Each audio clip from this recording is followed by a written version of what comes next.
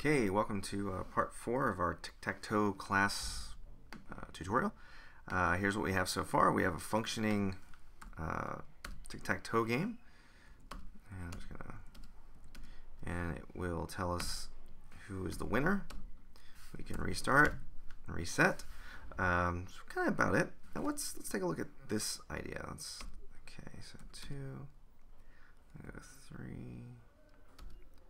And then O is going to go 5. It's actually harder than you think to get a tie game going. I'm going to go to, let's see, 4. Then I'll go to 7. Oops, that's not what I wanted. So O should choose 9, and X should choose 6.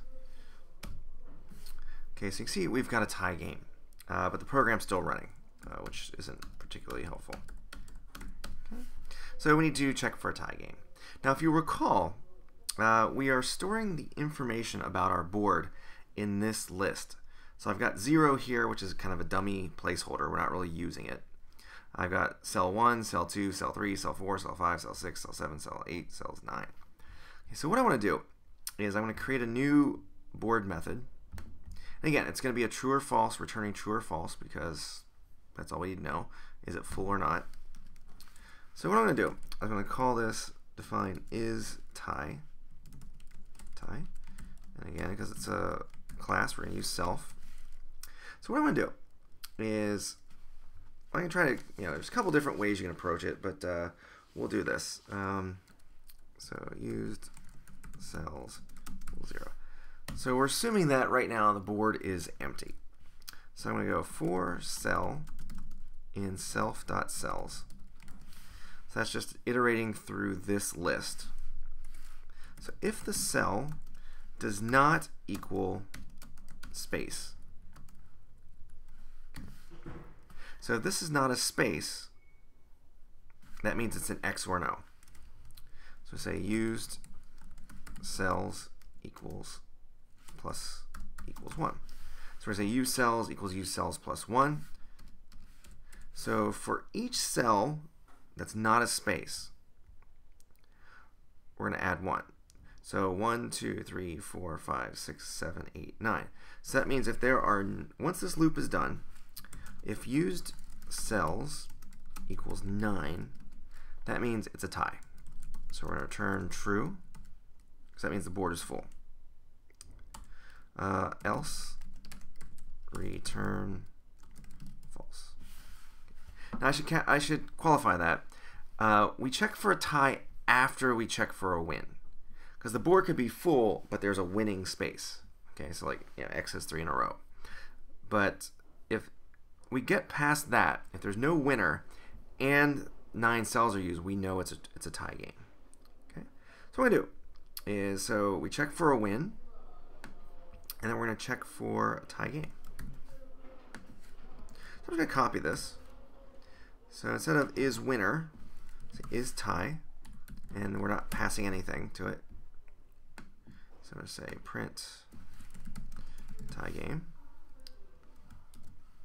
Okay. And check for tie. And we'll need to do that also after O goes, depending on how the game plays out. Okay. So let's run it and try it. Oops, no space. 54.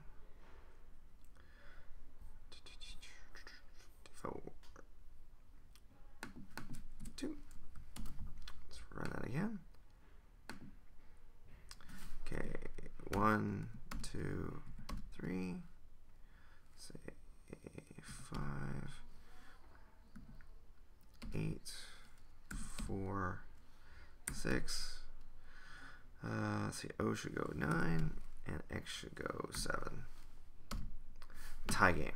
Okay, because we filled up 1, 2, 3, 4, 5, 6, 7, 8, 9, there was no winner, so it checks for a tie game. When we play again, it should reset, or we could hit no, and it should stop. That's pretty simple. You could have done something like, well, that wouldn't even work very well. I think this is probably one of the better methods to do it. Okay, so again, let's review that. So what we're doing is we've created a method for our class. So is the board tied? So we start out, we're assuming that the board is empty. So for each cell, so 0 through 10, this is a space also, so this is going to work. So if the cell is not a space, so that's an X, that's an O, we add 1 each time. So we go through each cell and check it. And once we're done checking, if 9 of these are filled, 1, 2, 3, 4, 5, 6, 7, 8, 9, this should never be filled because it's a placeholder.